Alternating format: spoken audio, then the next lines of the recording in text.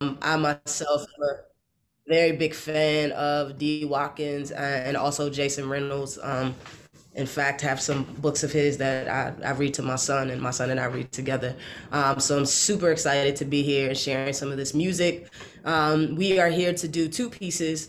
One piece is an original, which is the first song that we're going to do, and it's called Bread Over Bullets. And the second is a cover by one of my favorite artists, Miss Nina Simone. And we are, yep, Josh's Porch to City Lit. We're going to be performing I Wish I Knew How It Feels to Be Free. So we are going to jump right into it and hope that you all enjoy these pieces. Oh, before I start, I'm Jasmine Pope, and I'm also here with J. Cole Haas, an amazing guitar player. We're both here from Baltimore, and we are with J. Pope in the Here Now.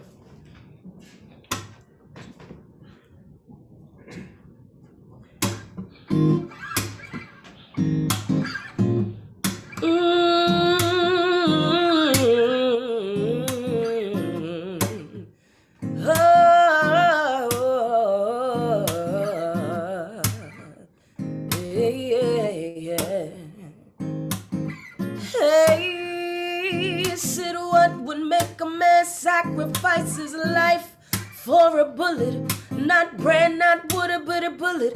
Desperation's the trigger.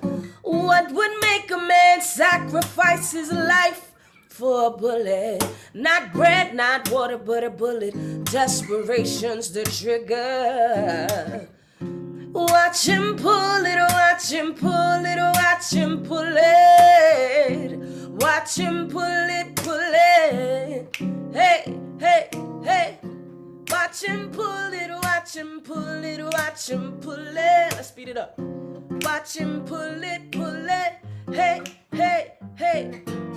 Desperado, censorship in the bottle. His wins at full throttle. His sales are on hollow. He's living without a motto. Praise it won't be long. Hope his seeds don't follow his path. He hustles on the strength that they'll get that. Daddy took his pride back. He ate the bullet, so maybe his son asleep at night with a belly full of water and bread. He'd rather die like a man than live like he's dead. So his young one won't choose the way of the gun. Whenever the time comes, he'll remember where he's from. Whenever the time comes, he'll remember who he's from. He'll remember who he's from. He'll be like, no, I will not choose bullets over bread. He'll say no, I will not choose bullets over bread. He'll say no, I will not choose bullets over bread. Bullets over bread, I'd rather leave. But sometimes I wonder what we're living for. I wonder what we're living for. What would make a woman sacrifice her life for a bullet? Not bread, not water, but a bullet. Desperation's the trigger. What would make a woman sacrifice her life for a bullet? Not bread, not water, but a bullet. Desperation's the trigger. Watch her pull it. Said, watch her pull it. Oh, watch her pull it. Watch her pull it. Please don't make her pull that trigger, no. Coming up rough on the right side of town. Always had a penny in the pocket and a smile. Always broke her heart if it came within a mile and an inch of this. Pretty little picture that she painted, and slaves to maintain it. She prays it ain't tainted. The saints might take it, the demons might break it. They hate it cause it's sacred. They hate that they ain't make it, so they just circling, waiting. But no, she sees this very clearly. She will not be falling. She'll be dancing in the morning. When they come calling, she'll say no. I will not choose bullets over bread, no. she'll say, no, no, no, no, I will not choose bullets over bread. Bullets over bread, she'll say, no, I will not choose bullets over bread. Bullets over bread, she'll say, no, I will not choose bullets over bread. I'd rather live, but sometimes I wonder what I'm living for. I do. Sometimes I wonder what I'm fighting for. I do. Sometimes I wonder what I'm living for. I do. I wonder, I wonder, I wonder, I do. I do. Wonder, wonder, wonder,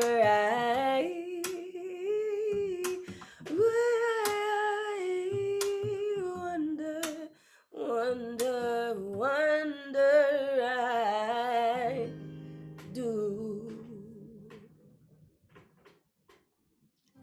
Thank you, thank you, thank you.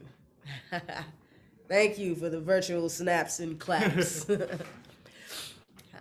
This next piece that we're gonna do is a piece by Nina Simone called "I Wish I Knew How It Would Feel to Be Free."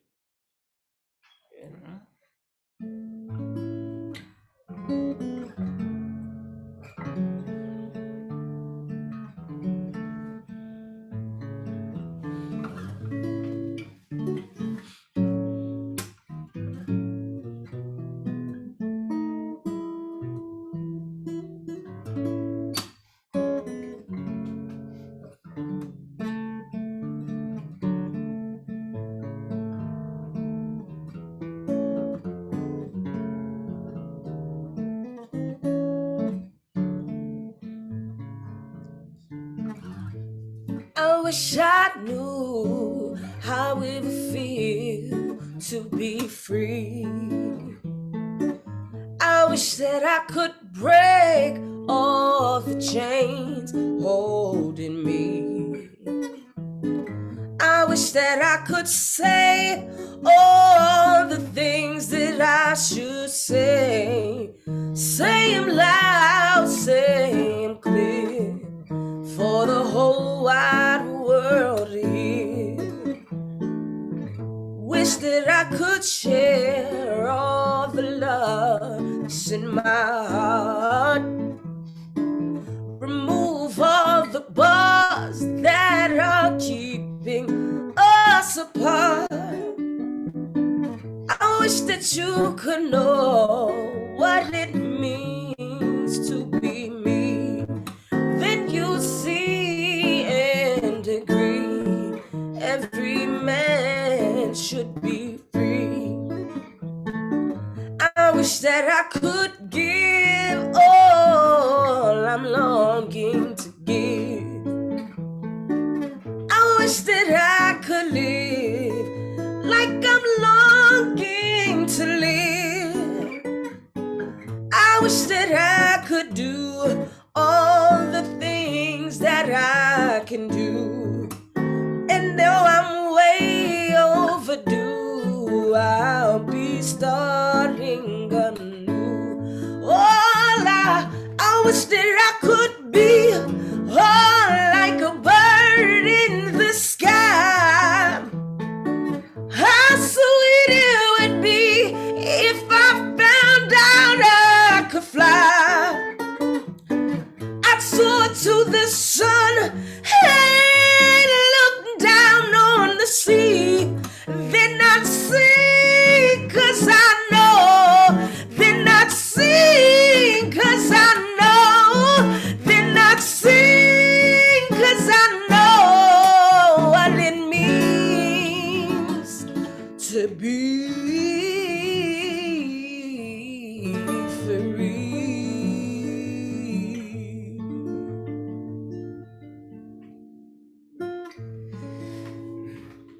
Yeah. Thank you. Thank you. Thank you so much. This was a lot of fun. I'm gonna move over so the sun is out of my face. We really appreciate being here. This was amazing, and thank you so much for having us. Oh, thank you for joining us. That Of song course. brought back so many, many mememories. I was singing along with you because it just stirred up all Nina Simone in me. Good, perfect, perfect. Well, good evening, everyone. Welcome to CityLit's 2021 Dambach Award ceremony. My name is Carla Dupre, the Executive Director of CityLit Project. Before we continue tonight's program, can we just show big love for our musical guest artist, J Pope and the Here Now? Can we just clap it up for them, please? I stand amazed at the many treasured and inspiring musical artists we have in Baltimore and this region. It feels like a best kept secret you want to let out of the bag every single time. Thank you, J Pope and the Here Now.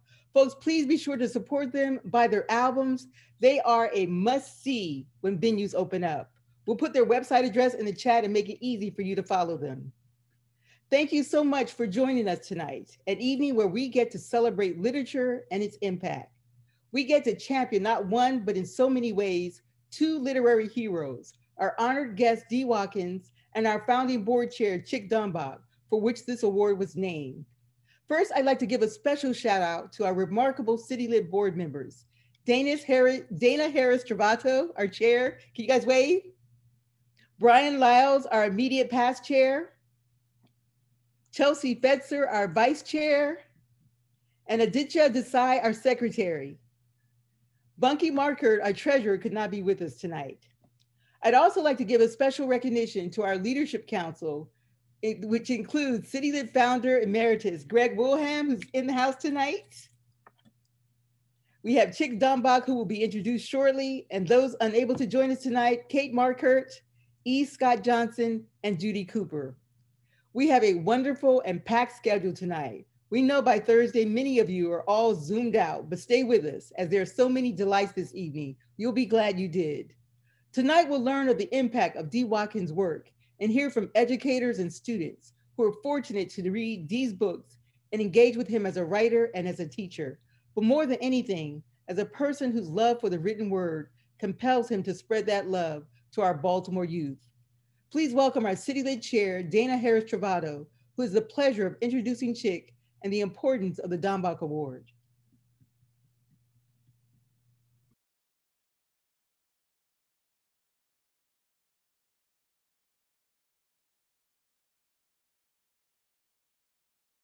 Unmute, Dana.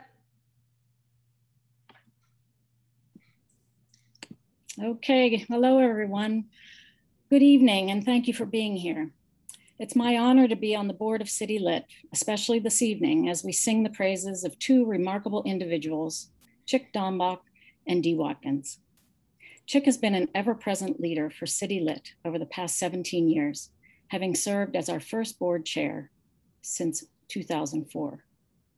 As an expert in nonprofit management, he has guided the organization through lean times and helped strengthen CityLit's literary programming on an ongoing basis.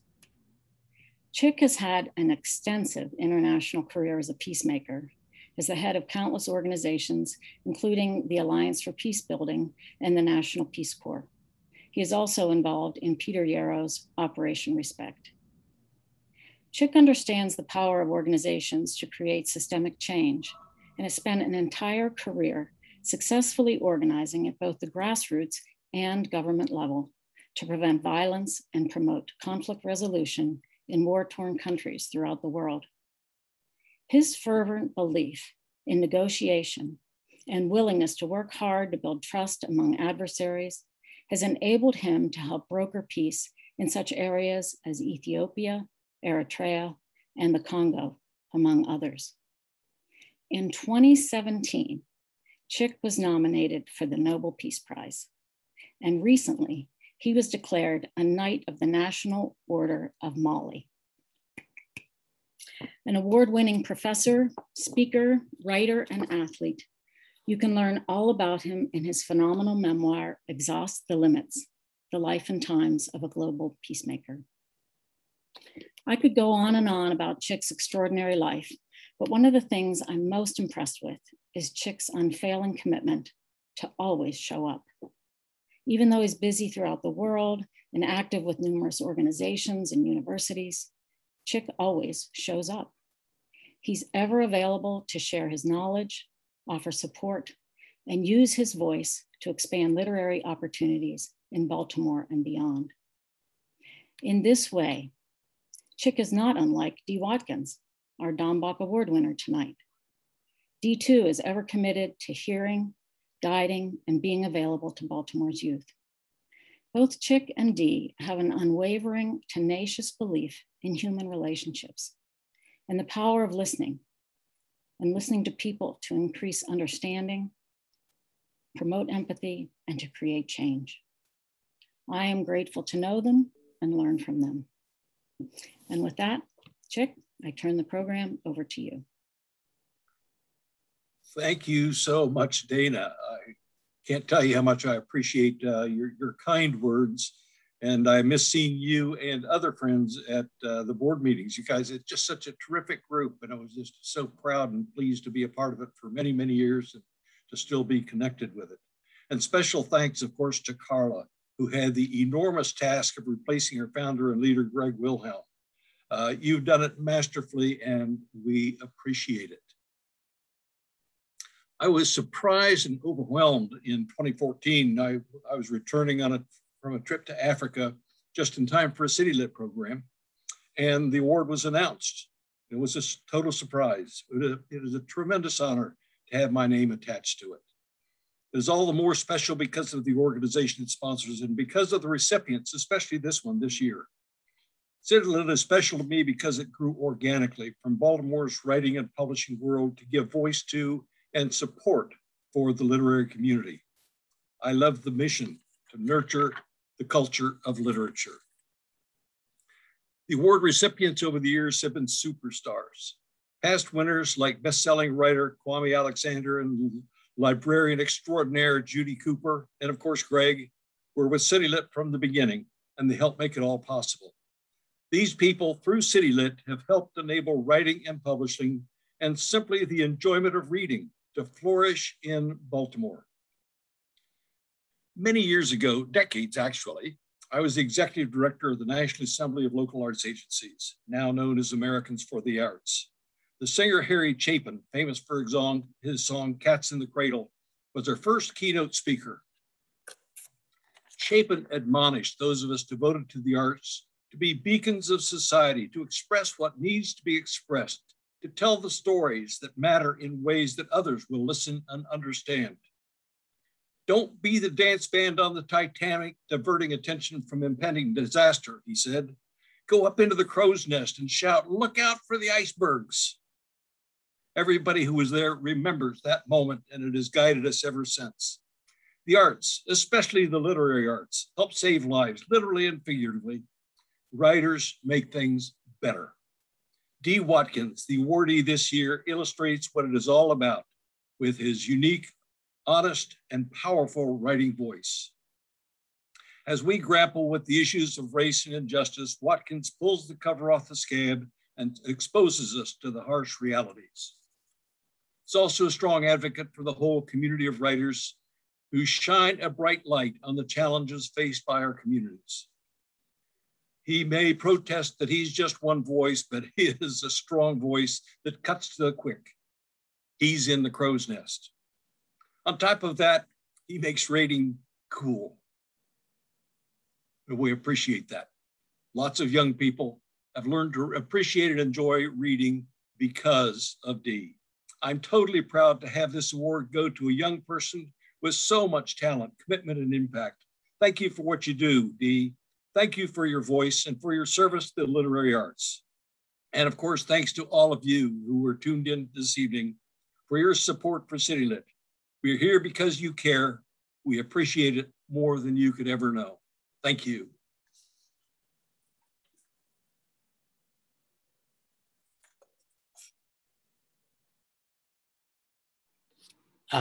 Yeah, thank you, Chic. Thank you, Dana. If you weren't aware of CityLit or weren't familiar with what we do, we've gotten a little bit more about our work and our history. This event is, in addition to being a celebration of Dee's writing, is also our annual fundraiser. And so we definitely hope to support and continue it going forward. Something to think about as the night goes on.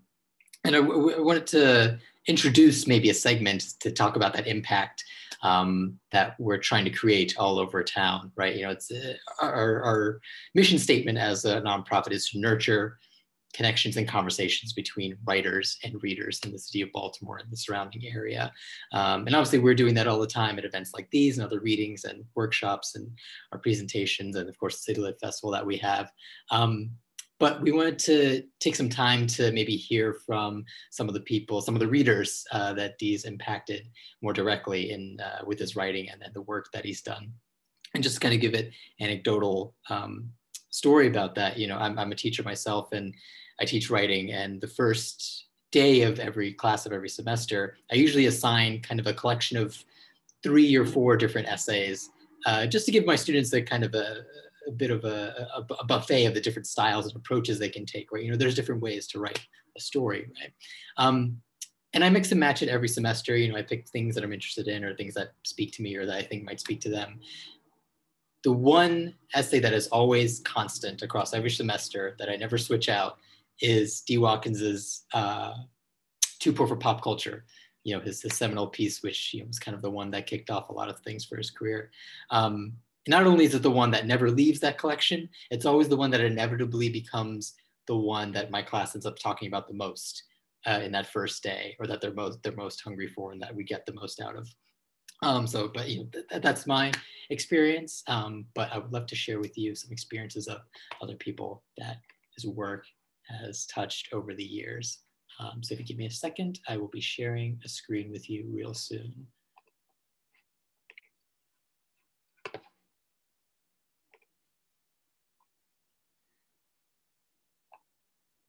Hi, my name is Mr. O, and I am the 7th and 8th grade English teacher at City Springs Elementary Middle School and the 2021 Maryland Teacher of the Year. I've had the opportunity to work with D. Watkins for the past 6 years and incorporate his texts into my classroom and into my curriculum. And each year, he's honored our class by coming to visit. And every visit, he leaves our scholars feeling empowered and motivated to do great in their community. And I have one of those amazing scholars here, Isaiah, who's a 7th grader at City Springs and part of our honors program. Isaiah, I'm wondering if you could speak about what it was like to read D. Watkins' book this year for the first time. My experience with reading his book was amazing. It was just very fun. It was very unexpected. All the police brutality was it was like an eye opener for me to like see his perspective of it. Not only, being active, actually meaning what you say and just saying it. So it was very amazing and fun, and I just really had a really great time with it. And it was to the point where I can touch on it myself, have my own thoughts, get angry, get sad, be motivated and everything. So yeah, it was very fun. Love that, Isaiah. And you also had the chance to meet him, I think not once, but twice this school year, virtually. What was it like to get to actually speak to the author that you were reading? When I spoke to him, it was just like, wow, like if I'm really speaking to the person that I kind of admire now, like it was just like amazing. Like I didn't know how to feel. I just know that I was just, very shocked and happy. Like it was just like so much fun. He just gave me a lot of motivation of what I want to do when I grow up and everything. So it was just like completely amazing, and I was very honored to meet him, and I totally give him his props and everything. I respect him a lot. Love that. Thank you so much, Isaiah. Congratulations, D. Watkins, on this amazing award. It is certainly well deserved. Thank you. Congrats. Yay. My name is Janaya. I attend Maribel, and I'm in the 11th grade. Dee's writing style when the B-side is uncut, it's raw, and it's real, which is amazing when a reader like me comes across this book.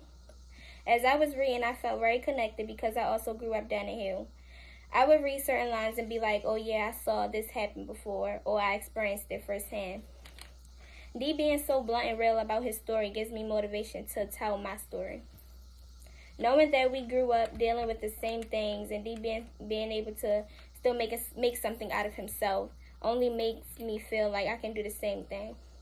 This book also taught me that you're never alone, especially when it comes down to your personal struggles, such as living in poverty, your skin color, your gender. You can still be great and very successful because those things doesn't define you. Hello, my name is Tamia. I'm a junior at Merville High School, and I just wanted to give a huge shout out to D. Watkins for writing the B-side. I feel like this book sends a huge message to teens that just because we're surrounded by guns, drugs, and violence, and social media especially, doesn't mean that we can't make it in life. I feel like someone like D. Watkins from my city and from around my hood is a truly inspiration. Because you don't see that a lot nowadays. This book is an awesome book to have in schools because it's a lot of relatable topics that teens in my generation can relate to. It's not things that we get nowadays. And D. Watkins, you did an awesome job writing this book. I just wanted to give a huge shout out to you. Thanks. Hello to everybody, and a special hello to D. My name is Jeff Lordy. I'm a teacher over at Merville High School, and I just wanted to hop on and just give a couple words of gratitude for the work that D has done for me and also my students in Baltimore City. Because over the last 4 years, I've taught D's books to my 10th and 11th grade classes at Merville High School, and each and every time, students have connected and engaged more with his novels than any other novel that I planned for the year. D's words bring the voice of Baltimore to our classrooms, voice that has mostly been stifled in these settings. His books allow us to engage in deep conversations about our city, the people in it, the structures that run it, and the way in which all these elements impact our lives, our thoughts, and our choices. His books and words inspire my students to think about the role that they will play, not just as students in academics, but as leaders and writers of their own stories. But beyond the actual content and words, D's generosity, from donating free books to our classes to giving his valuable time to do question and answers with our students every single year, is beyond measure. It becomes the highlight every year that D comes to visit to talk about life, sports, music, fashion, throw in a few jokes, pop culture, and of course his words about Baltimore City from such an authentic and relatable lens. And in these conversations, D never once talks at students, but actively listens and builds a space where everyone involved can share and learn. He has deeply influenced my own practice as a teacher to give my students the best learning experience that helps develop and support them, not only as students, but as individuals. And I'm forever grateful for that. Congratulations, D, for your awards and your acknowledgements. Continue to do great work for our city and our students. We thank you for it. We appreciate you for it. And we look forward to many more to come. Peace. Awesome. It is always wonderful to hear directly from the mouths of our children and our educators, what they experience in the classroom and what authors resonate in their lives beyond that singular moment. They remain our greatest testimony to how we're doing and whether or not we've reached them. I was in 6th grade before I stumbled upon my first poetry books by Black poets, such as Caroline Rogers, Lucille Clifton, and Nikki Giovanni, and in college when I met Maya Angelou. A child should never have to wait until they're 17 years old to lay eyes and heart on a writer who speaks their language. D. Watkins answers that call for many.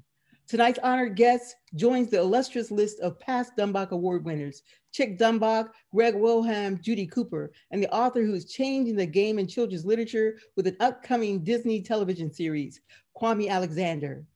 It didn't take much conversation in the CityLit house to determine who the next Dambach Award winner would be. It was one of those things, who are you when no one's looking? We learned clearly and without a shadow of a doubt who D. Watkins was and the exemplary literary citizen he has turned out to be. It wasn't just the books he wrote, The B-Side, Living and Dying While Black in America, or The Cook-Up, a crack rock memoir. It wasn't just We Speak for Ourselves, a word from forgotten Black America, the 2021 Book Baltimore selection where 30,000 books ended up in the hands of every 7th and 8th grader in Baltimore City, their families and their communities, for a full-out community engagement. Though real talk, those 3 words alone speak volumes of what it means to be Black in urban America. It wasn't just the idea of his forthcoming work, Where Tomorrows Aren't Promised, a memoir co-written with Carmelo Anthony, or the idea that D's charged with writing episode 3 of HBO limited series, We Own This City. based on the work of Baltimore journalist Justin Fenton and produced by The Wire's David Simon and George Pelecanos. CityLit chose D. Watkins because he enters the classroom and takes up the helm of speaking directly to young people. He speaks to them about the power of writing their own stories and empowers them by writing stories that represent them. Who of us can't see the light when we see ourselves in a story meant for us and our eyes and our ears? D. Watkins does. He's been called the native son of Baltimore. He's the editor at large for Salon. He's published in major publications like the New York Times, The Guardian, Rolling Stone, and has been featured on NBC's Meet the Press, CNN, MSNBC, and NPR. His books have soared on the New York Times bestselling list. He's the founder of Be More Writers Project, where he promotes and supports young scribes. D is slated to be a writer in residence this fall at Johns Hopkins University. More than anything though, he understands the investment he's making in declaring Baltimore his home. His charge to be here to make writing and literature a thing with so many of our young is all we need to declare him the winner. Before we hear from our honored guest about staying true to your voice, we get to hear from the National Ambassador of Children's Literature, the renowned Jason Reynolds, who is someone very dear to me, my family from the Rhode Island Writers Colony, and who is a powerhouse himself with 3 books at once on the New York Times bestseller list. Jason is also a great friend to Literary Baltimore, and just today received the prestigious Carnegie Medal for his book, Look Both Ways. Jason didn't hesitate to join us this evening to spotlight D. Watkins. Ladies and gentlemen, please welcome the author of Stamps for Kids, Long Way Down, and Look Both Ways, our very own Jason Reynolds. What's happening, y'all? I'm here. Hold on, let me put the camera on because I'm traveling. Hold on a second. All right, I'm traveling. They asked me to do this. Carla asked me to do this because she wanted somebody to not lie about D. Watkins. You know what I mean? To tell some truth. I'm on my way on vacation. I had to pull over on the side of the road to show my man some love. Really quickly before I get out of here, let me say this. A while ago, maybe a few years back, I called D. Watkins because I had a buddy of mine who was selling a house downtown Baltimore. She had a home on Charles Street. She was selling his house for a decent price. At the time, I knew that D was looking. So I called him up. Hey, bro, this is a good look. It's a good deal. I think you should check out this house. And he didn't. And he refused because he felt like it would take him too far outside of where he wanted to be in his community. He wanted to make sure that people always knew that he was there and that he could be touched and he could be seen. And so he turned down the opportunity to buy that house. And I learned in that moment that this is somebody that loves Baltimore. He loves his city. He loves his community in that city. He loves his family. And most of all, he loves these kids, right? And I think ultimately, no matter how successful one can be, no matter what, all the things a person could make, ultimately, the true judgment is your sturdiness of character. And I think ultimately, D. Watkins is a person who is, he is exactly who he says he is. He's exactly who you think he is, and more. And as far as I'm concerned, he deserves every award Baltimore has, and every award the country has to offer, but not just being a literary citizen, but for representing what it means to be truly an American citizen with all its complexities and all of its stick-to-itiveness and all of its honesty, which is so rare these days. I'm blessed to call him a friend. I appreciate you, brother. You're lucky I didn't screenshot and do a share time, what they call it, a screen share of the text message you sent me an hour ago.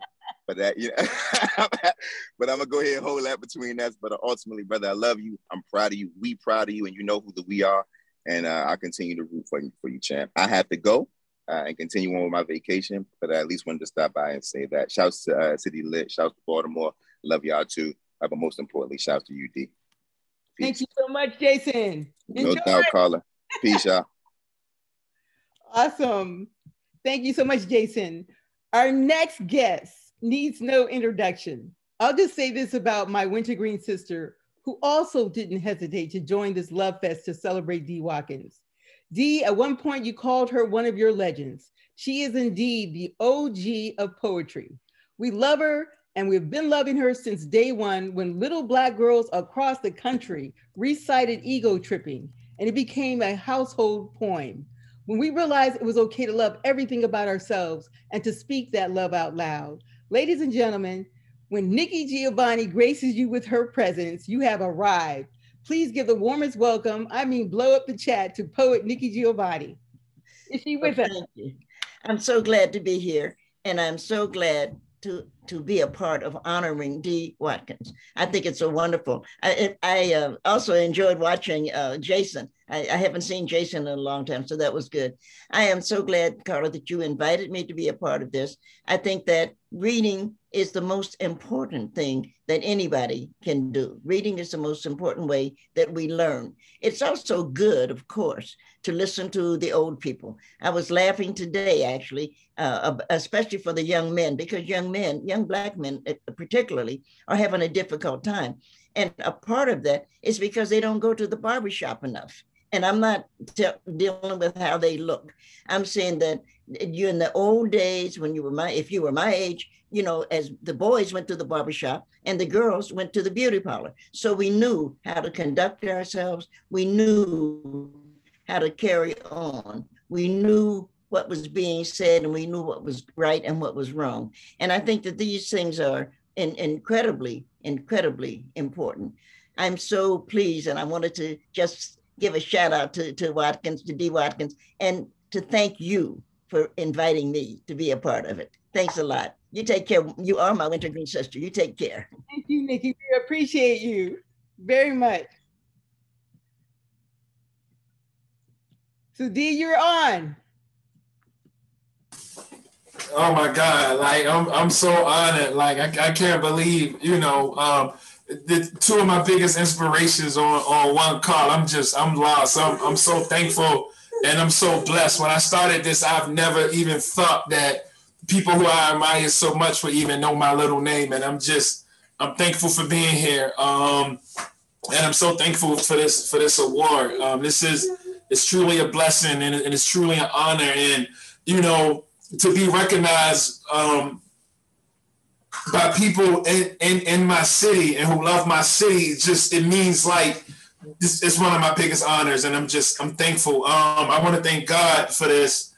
I want to thank, you know, God makes all things possible. I want to thank my wife and my daughter, two beautiful people, beautiful spirits. They right here behind me. They always got my front and my back, and they inspire me daily. I'm so thankful for them. I want to thank my manager Brandy, who puts up with the craziness that goes down in this literary world. She's always been a soldier. I want to thank you, Carla. One of my first readings was at CityLit, and that's I sat up there and I read, and I never forget because it was when when the City Paper found out they were being bought by the Baltimore Sun, and Joe from City Paper had read that wild piece, and I never forget that. And definitely Nikki Giovanni, who's always been a hero to me and an inspiration. I'm so thankful. My brother Jason Reynolds, who always challenges me to do more and to be better. And you know, when we have our little group chat and we joke about the work we put in, he's always happy to say work more. The whole CityLit team, ER Ship, for allowing me to come to Morgan and hang out and talk to your students and learn from you. I'm a student of yours too. I'm a student for life. All of the amazing teachers that invite me into their schools. I saw Kerry Graham on the call and Mr. Lordy, and just the thousands and thousands and thousands of Baltimore City Public School students who allowed me in their space. And Mr. Chic Dambach for this award and for your service and just for providing an example for people like me to follow. And I have to work extra hard and make sure I leave an example for young people to be able to take everything to the next level, because I think, you know, none of us can get there alone, but we all can get there together. My favorite is the East African proverb, when spiders unite, they can tire the lion. And that's what it's going to take for us to turn this thing around. We're all going to have to work and push and fight and believe in. And I'm not going to give a 90-minute speech, but I do want to talk. I want to just touch on the topic that I chose tonight, called Writing Like You, because it's important. Coming out of Baltimore, having a Baltimore accent. There's this story that I joke about with my agent sometimes. When I first, went on my journey to try to get a book deal, someone told her, they said, oh, he's from East Baltimore and he's writing about living in East Baltimore. How would he get a deal? He'll be dead before his book comes out.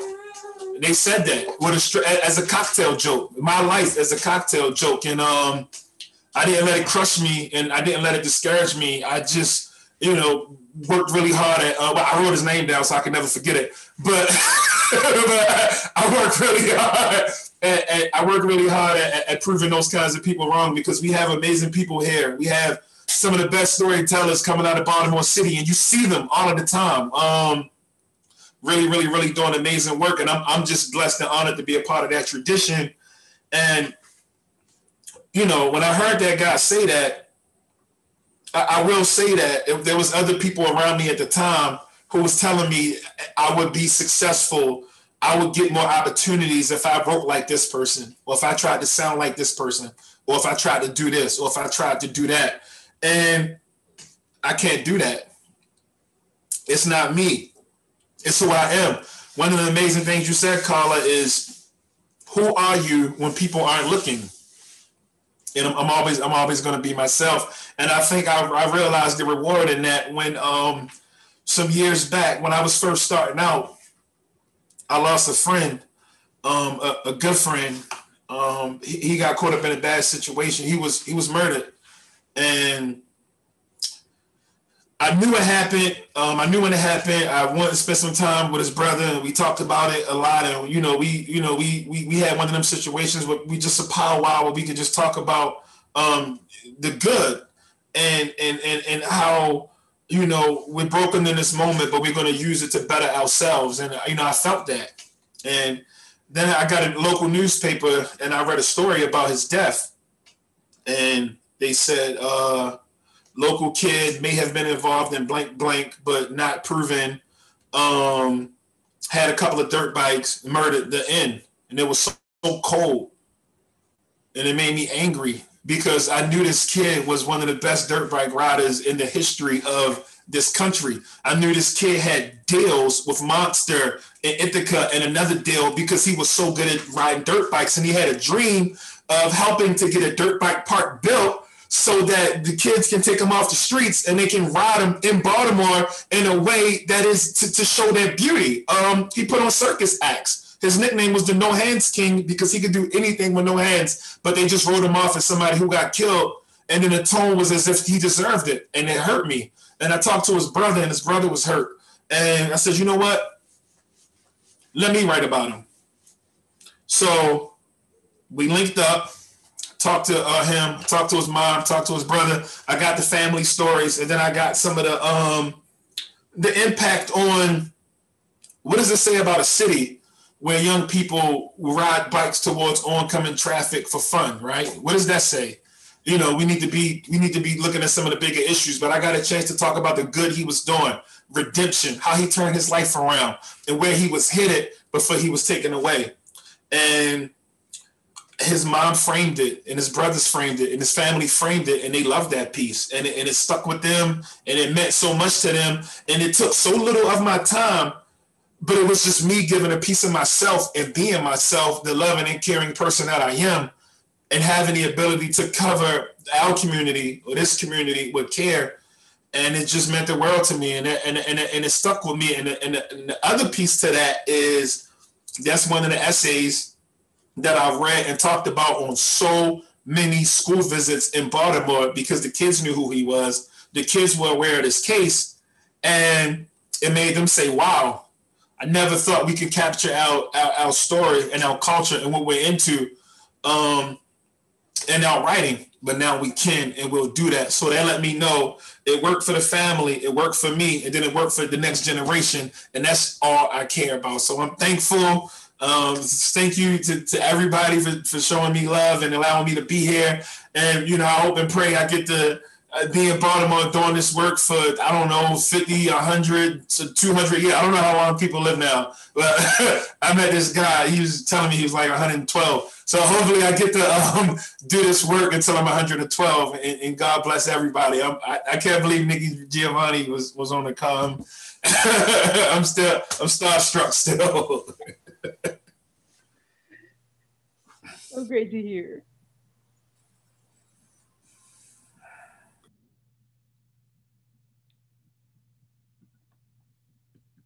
One second while we Show our next video.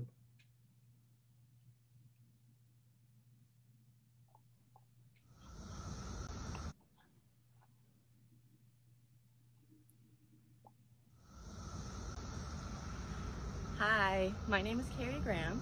I just finished teaching my 10th year of high school English in Baltimore City schools. And for almost all of those 10 years, I have been teaching the essays and articles and books and interviews of D. Watkins. Every day at the beginning of class, my lovelies, that's what I call my students, start by doing something called independent reading. And so that means every day they come in, pick up a book, read anything they want, 10, 15 minutes. And the idea is that they build stamina with their reading, they develop interest in reading, that sort of thing. So I have this one lovely who every day we would just fuss about him reading. He was always too hot, or he was bored, or anything to stop him from reading. He would have his head down. And then when I started teaching the cook-up, all of a sudden, sitting up straight, eyes wide, gripping this book, and he says to me, "Miss Graham, can I take this home? I want to keep reading." So, Dee, thank you so much for sharing your stories. Thank you so much for helping the lovelies learn that they actually do love to read. We really appreciate you. Congratulations. What's up, everybody? It's Joshua Waller here, former student of Miss Carrie Graham, Patterson High School, class of 2020, and I'm here to talk about what D. Watkins and his writing means to me. It all started with this book right here. I don't know if you can see it. I think the camera's backwards, but the B-side. We read this in about 10th or 11th grade, and immediately I fell in love with the book. I felt like I could relate to D. Watkins, you know, we're both from Baltimore, you know. And I kind of feel like he's giving me the voice that I never really had, you know. A lot of these young black men living in Baltimore, they live in the same type of lifestyle D. Watkins used to live. They just have no way of showing it, no way of, you know, really getting it out there. But he, in this book, he's putting it into words. All these lives of these young black men, all into words in this book. Hi, my name's Aaliyah Barrows. I'm 21 and I'm from Baltimore, Maryland. And the first time I heard D. Watkins speak, I was 15 years old. And there's no way to describe to you the feeling that I had when I saw someone who was from where I'm from and struggled the same way I struggled, articulate himself and follow his passions and have them come out as a masterpiece. It's inspiring. It makes you know that you can be whatever you want to be, no matter where you're from or what's holding you down. It's honestly proof that you can make it out the mud.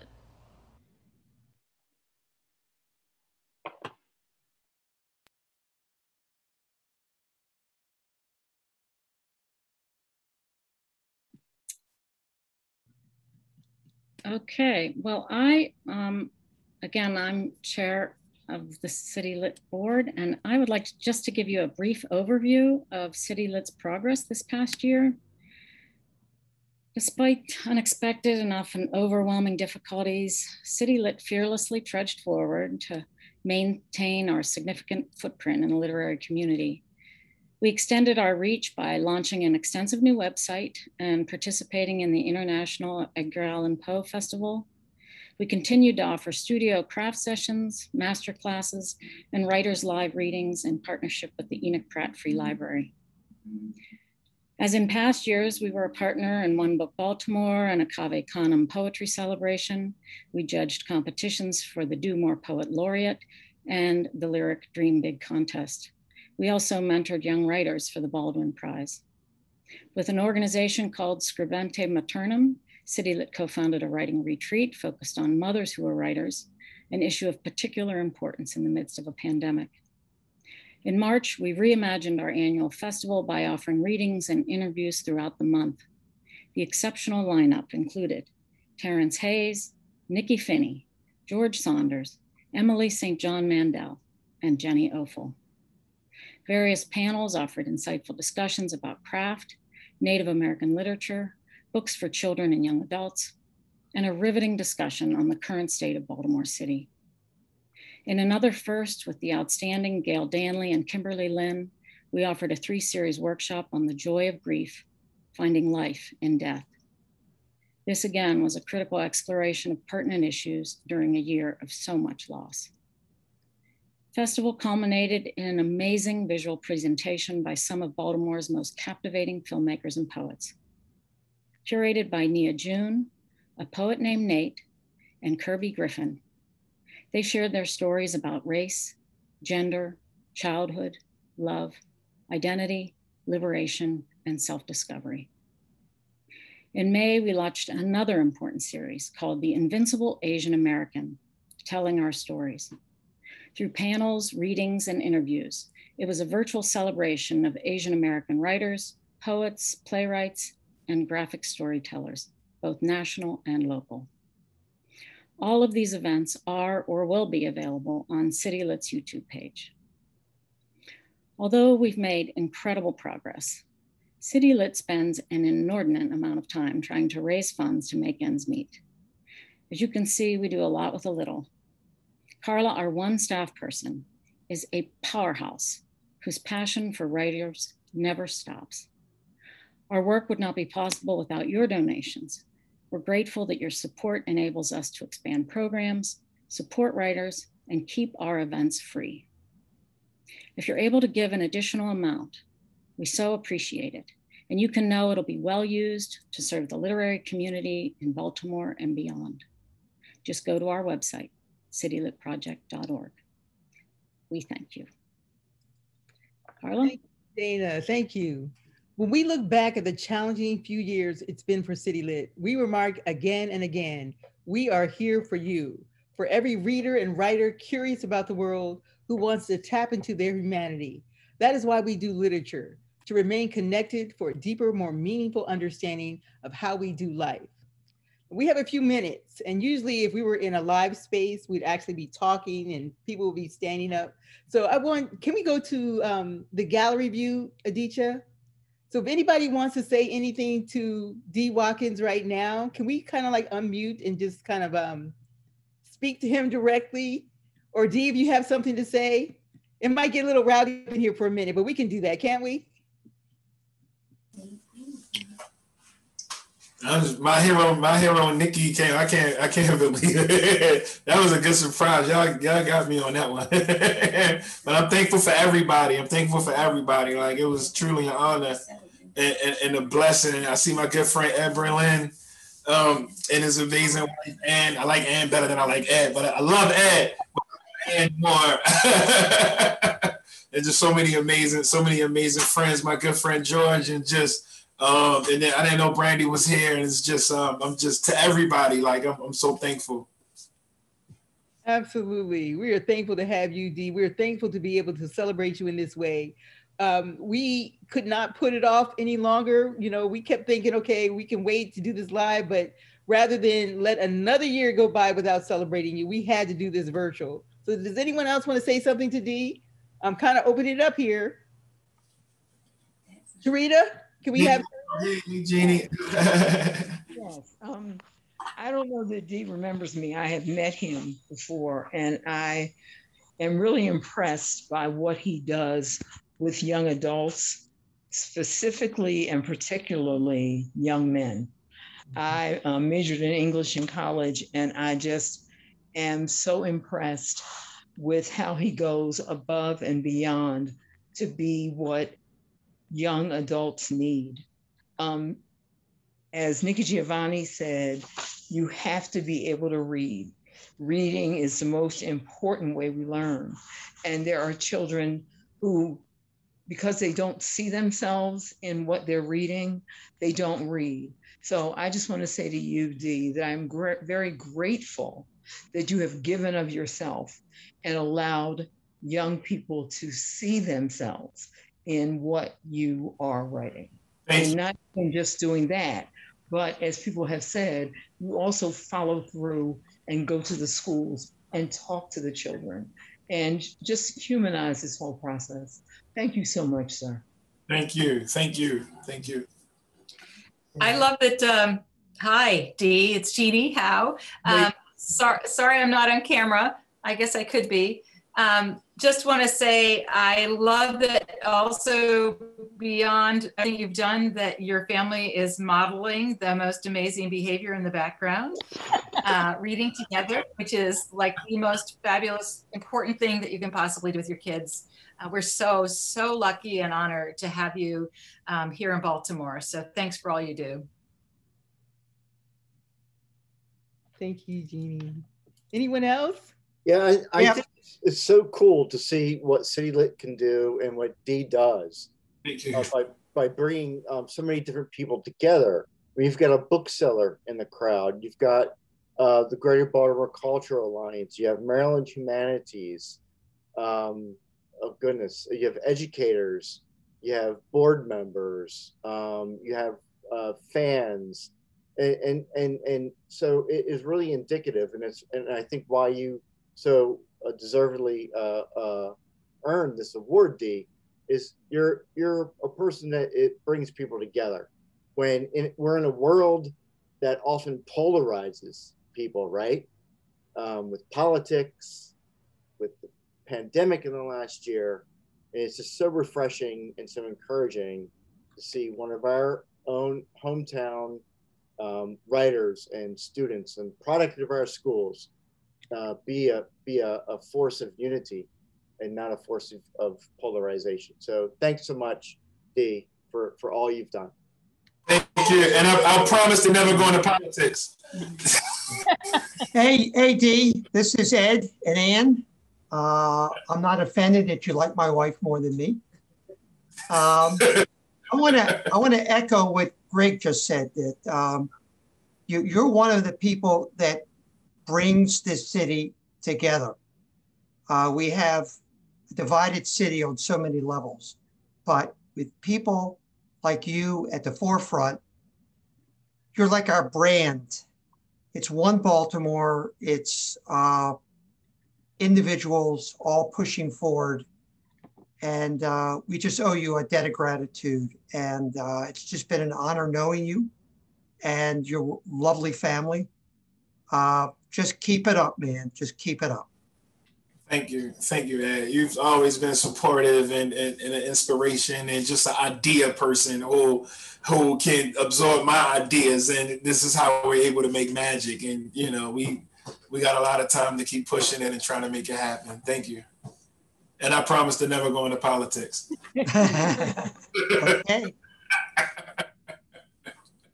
Okay, thank you, everyone. I appreciate that. Dee, I hope you are feeling the love in the house tonight.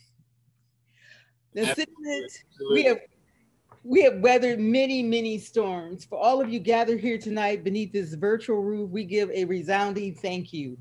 We would not be here without your support. We're immensely thankful for every funder who granted us emergency funding and made it so we survived these dual pandemics. What we are most proud of is that inclusion is part of the fabric of CityLit.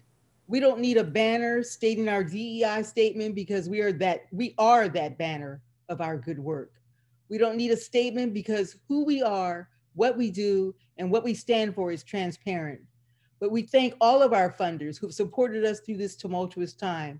And there are really so many to name, but we thank every single one of them.